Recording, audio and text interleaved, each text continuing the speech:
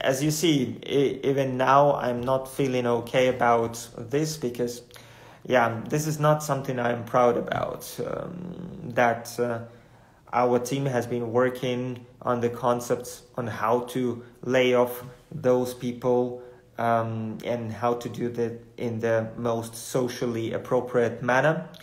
I wasn't happy about it, and yeah, that actually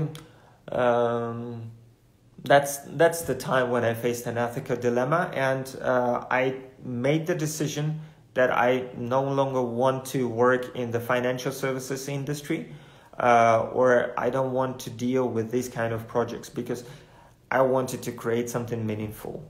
And then I started focusing and working on other projects.